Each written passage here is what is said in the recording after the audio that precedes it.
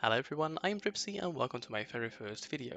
For a while I've been itching to show off my building skills and such to the internet, but I couldn't really figure out how to do so since I didn't want to make just another tutorial video. However, I'm not against making tutorial videos if some of you viewers would like to see that. I think a lot of Minecraft players are interested in becoming a better builder, and there are loads of tips and tricks on how to build online, but there aren't a lot of videos explaining how to improvise. Therefore, I made this rather short video to hopefully explain improvisation in Minecraft a little bit.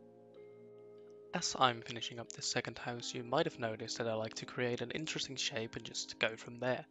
Most of the time I already have some sort of block palette in mind, but in my opinion the shape and the details are the most important parts of creating a good looking structure. Sadly enough, I forgot to start the replay mod when building this Spanish house, but as you can see I mixed some blocks that color-wise go well together. The reds of the bricks and granite blend very well, and this is enough to make the house look fairly detailed. I also added a front porch, a bell tower and some sort of diagonal chimney. I've done this to make the house look a little bit more special instead of just your regular L-shaped house. For the last house of this video, I'll slow down a bit and go over my thought process while improvising a structure. When I'm building a modern house, for me the thing that works best is to build a shape and then add to it. So here I started off making a tall wooden window and I put the front wall underneath. I put a colorful wall through it and extend it back so that I have the side as well. I make the roof a little bit lower to create points of interest, and also by doing this the overall shape won't become a large Q. I decided that I wanted to make the wooden thingy go down at this side so that I just won't have a red wall here. And in modern builds I like to end off most walls using another color. I don't really know why I do that, I just think it looks pretty good. I then proceed to fill in the front window and the roof. For some reason thought that it would be a good idea to make a big stone pillar and went on to work on the back of the house. At first I wasn't sure on what to do with the back, but then I figured out it might be cool to add in some more wood. I make the roof overlap only for the purpose of it looking interesting, and then I make some big windows to create that open feel that most modern houses have. You can just about see that I connected the window to the wood using some end rods. Again, no idea why, but at least it's something different. Here I made that stone pillar come all the way up over the wall to make a smaller section to work on. I had absolutely no clue on what to do with this part, and you can see that I just simply tried some things. In the end I filled it in with some end rods, and I did like the look of it, but not in combination with the white wall. So I thickened the stone base up top.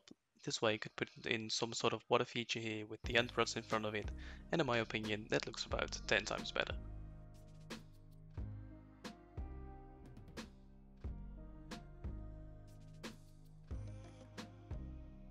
I wanted to make a little bit of a walkway to the front door. I thought it looked a bit too clean, and thus I extended the grey and red wall to create a more encased path. I also made the front door out of glass to just break up the large amount of white wall. After that I go around the house to see where I want to put in some more windows. For the waterfall part of the house, I thought it would be a good idea to see what it would look like if I'd centered the window from the inside, but as you can see that would be off center from the outside. Now normally I would decide if this would be a big problem, since normally I would put in interiors, but I'm not doing that in this video, so I figured out that I'd center it from the outside. So if you guys would want to see some interiors, let me know in the comment section below and I would see if I could make a video about that. And lastly, I finish up with filling the top of the roof with light grey concrete powder and grass, and I'll make some sort of parking spot at the front of the house.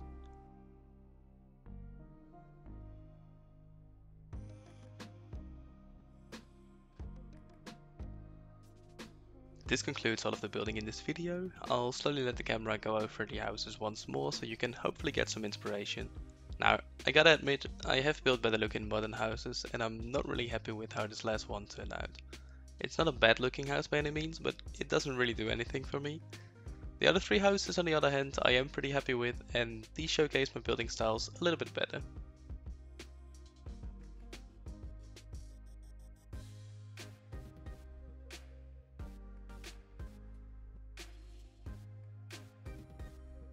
Because this is my first video I've ever made on YouTube, I'm really interested to hear what you viewers would like me to cover next. This could be interiors, landscaping, tutorials, or maybe even survival gameplay. I don't know, just Let me know in the comment sections below. I would be happy to entertain at least one of you guys with my channel.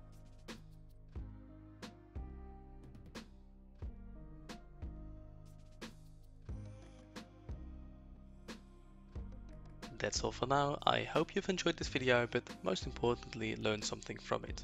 I've been Ruubzy and I hope to see you in the next video. Thanks for watching.